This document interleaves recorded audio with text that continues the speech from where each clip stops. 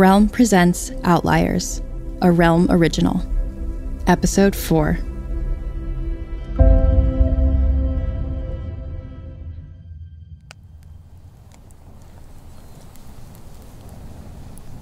Lodges had not been built on the flanks of the mountains just for skiers. Hot springs attracted visitors too.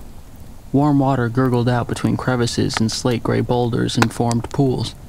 Steam rose and curled off the water's surface, like it did in a hot bath. In the winter, when I was small, Da and I would bathe together in one of the hot springs we found along our route. The dogs jumped in too. We'd sit back on a rock ledge and watch the stars, hoping to see a meteor plunging into the atmosphere, warm in our own naked skin. When I was off on my own, I still stripped and waded into hot springs pools for the sheer sensation of warm water contrasting with the ambient frigid air. She was cold, she said, even sitting by the fire. Her lips had grown darker, like the swollen skin of a plum, purplish. A shudder racked her thin body. Her teeth chattered. I wondered how much of her metabolism was still in allegiance to ectotherms. I also wondered if she was faking it, if her growing lethargy was a ruse. But I risked untying her, and when she couldn't stand on her own, I lifted her into my arms. As light as a feather, I thought again. She was limp, almost lifeless. Not far away, I could see the steam from one of the hot springs rising through a copse of trees. I carried her, hugging her to the warmth of my chest, breaking into a run the last few yards. I lay her down on a boulder near the bubbling pool. "Here," I said. "You can warm yourself in the water." She didn't move. She lay on her back, mouth slightly ajar, lips even more bruised-looking and purple, her palms facing upward, her fingers curling lifelessly. We only had the clothes we were wearing. I couldn't let them get wet. I stripped down to my underwear first, my exposed skin turning immediately to goose flesh in the frigid cold, before I hurriedly stripped off her clothing. She had breasts, small lavender breasts that I could cup in my hands if I dared. Her torso wasn't boxy, but gathered at the waist, her buttocks swelling and sloping to the top of her thighs. She wasn't sexless. I could see that she was female from a glance. A huge lump formed in my throat. I carried her in my arms into the water, skin against skin, making sure her mouth and nose were above the surface while the rest of her was submerged, cradled in the warmth. I felt something hit me so hard that I nearly moaned aloud. An emotion. Not the physiological response to a naked female I might have expected. Protectiveness. An overwhelming desire to keep her safe. To shield her from harm. She was in a vulnerable state, and I was her protector. I fleetingly wondered if this is what Da had felt when he picked up the helpless, swaddled infant at the side of the road so many years ago. That another's life mattered as much as one's own, even in Outliers. She stirred in my arms. She opened her eyes and looked up at me, and she wiggled and freed herself, swimming away. But she didn't climb out of the pool. She stayed submerged, warming herself, with just her head above the water, the opposite side. I stayed where I was, another bobbing head.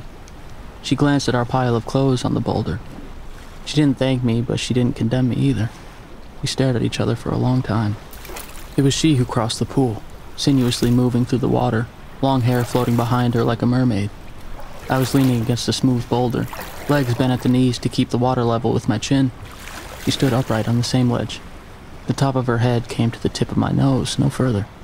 She studied me closely with her alien eyes before she reached out and started touching my face, running her fingers over my eyelids, through my hair, across the tops of my ears. I didn't dare move. I could barely breathe. "You are so strange," she murmured. The ever-expanding swelling in my throat prevented my reply. She laid her head against my chest, pressing the length of her body against mine, encircling my waist with her thin arms. I wrapped my arms around her, crisscrossing her slender back, the knobby vertebrae under her warm skin along her spine rubbing against my forearms. Vertebrae, mammalian, endothermic, almost human. "What's your name?" I whispered into her silken hair. It was a long time before she replied. "Girl," she finally said. Of course, I thought. Of course. We lay naked in the shallow water of the hot springs for hours, wrapped in each other's arms, exploring each other's body with probing, gentle fingers. Her tongue was soft in my mouth. She tasted sweet, like fresh fruit. When she guided me inside her, I was astonished at her warmth and the soft roiling of her damp insides. Desire, joy, hope. Things I'd only read about in books. Towards dawn, we fell asleep in each other's arms, wrapped in a heavy blanket, as close to the campfire as we dared. In the morning, when the sun came up, she was still there, fully dressed, my Bowie knife in her hand. She was using it to slice strips of jerky to cook for breakfast on a flat rock.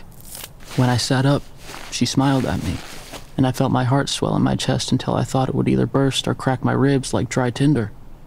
We will always be together, I knew then. Always. We will live together forever behind the gates of the compound.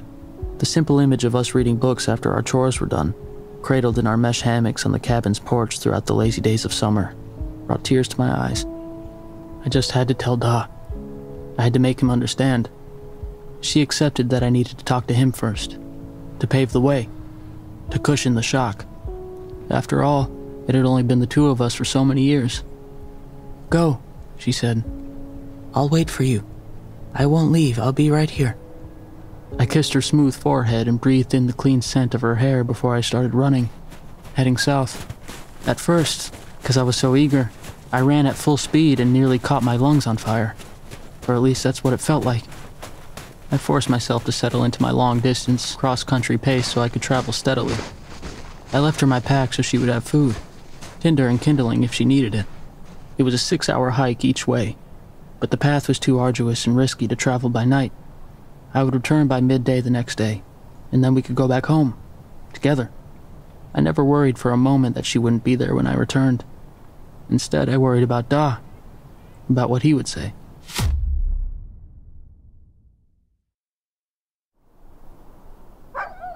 The dogs greeted me at the gate, tails wagging like crazy, yodeling the way they do when they're ecstatic to see me. They were hungry, I could tell. Da must not have fed them yet. I unlocked the gate and locked it behind me. The dogs swirled around my legs as I trudged through the fresh blanket of snow to the cabin. No smoke curled out of the cabin chimney. Without a fire in the hearth, it would be freezing inside. Had Da gone looking for me? "Da!" I called. No answer. I figured he must be out of the compound, not searching for me, I hope. I fed the dogs in the portico of one of the Quonset huts before I made my way to the cabin. I figured I'd tend to the rest of the animals later. I'd set out several days' worth of feed for them before I left, so I knew they weren't starving. I banged through the front door. Da wasn't gone. He was sitting in his recliner near the hearth, wrapped in an old Navajo blanket, his breath coming out in puffs of fog. The room was freezing. There was plenty of firewood. I could see split logs from the doorway. I kept the bin filled to the brim in the winter. His stillness unsettled me. "Why didn't you keep the fire going?" He said nothing as I piled firewood in the grate and lit the kindling. The logs caught fire quickly, crackling and snapping the way dry wood does. The warmth hit me like a wave and the skin on my face tingled and grew tight. "Are you feeling poorly?" No response. He watched me as I heated goat's milk in a saucepan on the stove. I hit it with a slug of brandy from a bottle we'd found in an old ranger's cabin. "Medicinal," he'd once called it. A remedy for cold bones. "Drink this," I said, holding the cup to his lips. He drank, short, slurpy sips. His eyes locked onto mine. Cold blue, I thought. Like pictures I'd seen of frigid oceans in the north. Funny, I never really noticed the color of his eyes before. "Where have you been, boy?" His voice croaked, from lack of use or from sitting in the cold or both. Peak. A word I'd read in the dictionary but had never experienced. His voice was tight with condemnation. "I can smell it on you," he sneered. I was confused. "Smell what?" "Girl." His hand snaked out from under the blanket faster than I could have imagined. He struck me across the face with his open palm, hard. The calluses felt sharp, like burrs. I reeled back on my heels, the brandy-laced milk spilling on the floor as I dropped the tin cup. Bewildered, I gingerly touched my burning cheek. He'd never struck me before. Not once. "What did he do that for, Da?" I heard the plaintive child in my voice, and it made me furious with myself. I may not be taller, but I was stronger. All muscle compared to his diminishing bony frame. I straightened up and glared at him. I pulled the footstool closer, nearer to the warmth of the fire, but not so close that he could strike me again. I didn't speak again until my fury had subsided, until I was calm. I don't have to account for every moment of my time. Not to you, not to anyone, not anymore. You a man now? The sneer was still there. Maybe so. He straightened up, stiffening his spine, readying a retort. But the fight went out of him like a switch had been flicked, and he sank back, breathing raggedly out of his open mouth. He'd always kept his gray long hair pulled back into a stringy ponytail at the nape of his neck like a mountain man, but today I'd suddenly noticed his hair was greasy, unwashed. I could smell it. His usually trimmed white beard had grown ragged, and yellow streaks of dried spittle descended from the corners of his mouth to his chin. I pitied him then. "Let me make you breakfast, Doc." I got up without waiting for a reply, or the absence of one, and I made us both a full breakfast. Bacon rashers from canned meat we'd taken from the hunting lodge, thick toast from homemade bread, sopping with hot bacon grease, and sunny-side-up eggs from the chickens we kept in the compound. We ate by the fire, mugs of hot cocoa and glasses of fresh spring water on our folding trays. He didn't ask me anything, which surprised me. I waited until he was finished eating before I started talking. I didn't tell him of the hybrid girl, but instead asked him about something I needed to know, almost anxiously so. "It's time you told me the origin story of the Outliers. You said one day. It's one day." What does it matter? "It matters." He turned away dismissively, but I waited him out. You won't like it. The sneer was back. I still want to hear it. He was right. I didn't like it. It made me sick. So sick that I vomited my breakfast off the porch.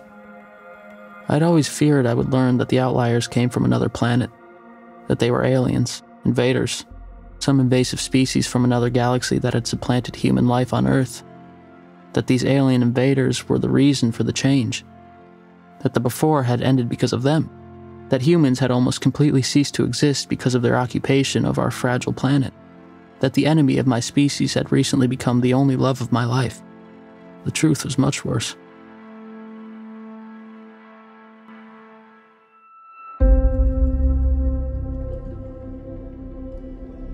You're listening to Outliers, narrated by Rory Culkin. Produced by Realm, your portal to another world. Listen away. Outliers is executive produced by Dave Beazley and narrated by Rory Culkin. Created by Cassandra Wells and Dave Beazley, based on the novella Outliers by Cassandra Wells. Produced for Realm by Alexis Latshaw and Haley Wagreich. Additional sound design and editing by Rory O'Shea. Cover art by Kendall Thomas and Michał Krasnopolski.